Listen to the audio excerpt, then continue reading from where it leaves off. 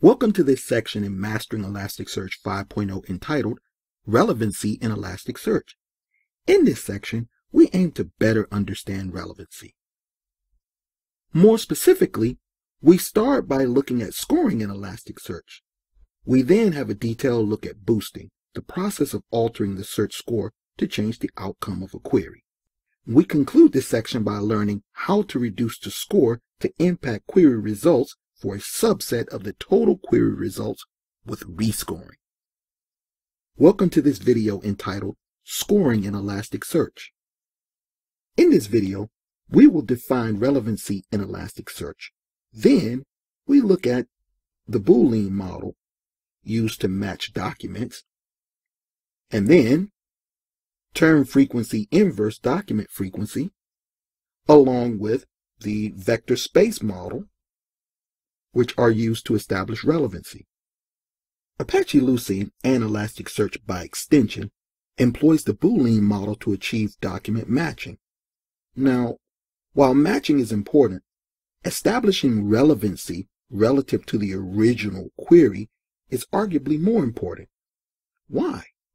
Well, because relevancy basically tells you which documents of all the matching documents best match the query, with the resulting order having the best matches appear at the top of the list, all the way down to the least best matches, which appear at the bottom, in descending order by default. Now let's look at the Boolean model.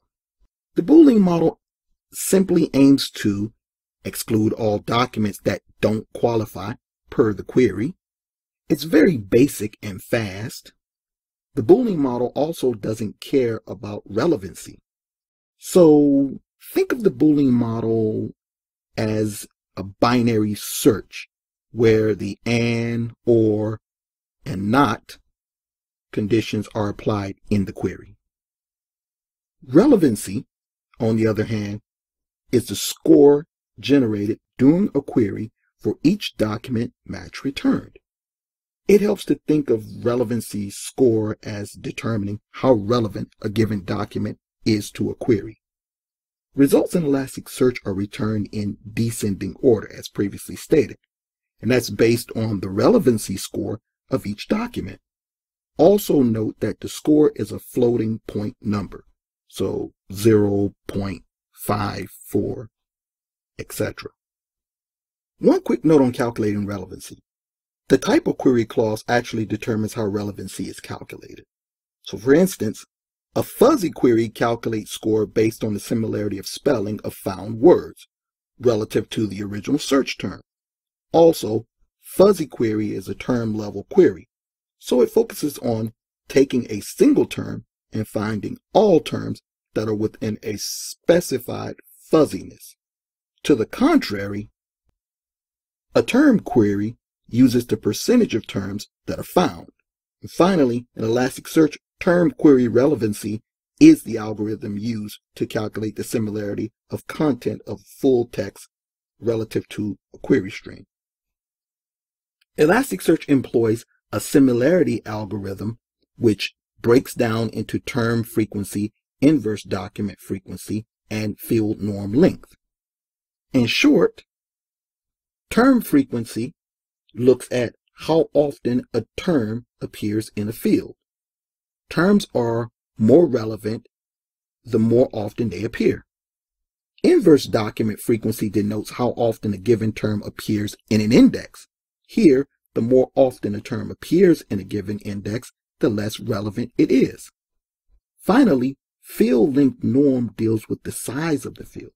Basically, a term that appears in a name field, for example, would carry higher relevancy than the same term appearing in a message field. The vector space model is used to compare multi-term queries against a given document. The result is a vector of numbers, each of which represents the relevancy score of a term in the document. Say you have a document and you query car and flight,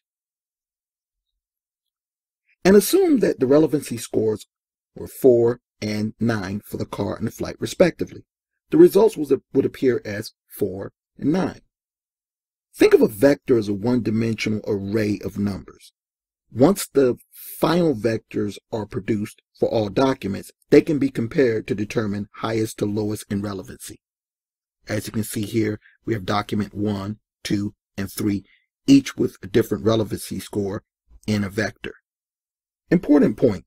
In search terminology, when you hear the word documents, note that it is the same as fields. More specifically, relative to the TF-IDF, that's term frequency inverse document frequency algorithm, anything that has its own inverted index is referred to as a document. And since fields have their own inverted index, they are referred to as documents for TF-IDF purposes. Viewing the score is very important. To see the score of a query results, you can simply run the explain parameter in your search query as such. This will yield the following results. So for the score for the term Harvard in the given document, this is what we have. We have the weight, and the relevant parts here that I want to look at are highlighted. You have the weight, that gives you the document weight specifically. And then you have the previously discussed TF, IDF, and field norm, the numbers associated with each in 2, 3, and 4 respectively. And later in our implementation video, we'll look at some details from a sample corpus.